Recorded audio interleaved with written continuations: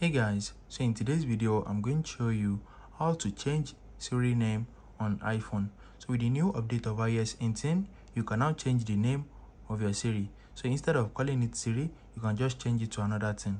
You can change it to any name of your choice. So let me show you how it is done. The first thing is open up your settings and you need to scroll down and click on accessibility. Once you click on accessibility, scroll down again and click on vocal shortcuts.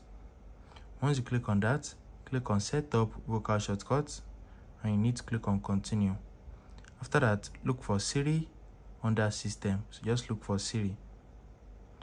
Once you select Siri, you need to enter the name. So I'm going to be using John as an example.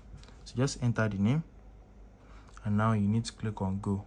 Or let me use Johnson. So click on go and you need to say the name 3 times in 3 places. Johnson, Johnson, Johnson. So that's the first one. Johnson, Johnson, Johnson. That's the second one. Johnson, Johnson, Johnson. And that's the third one.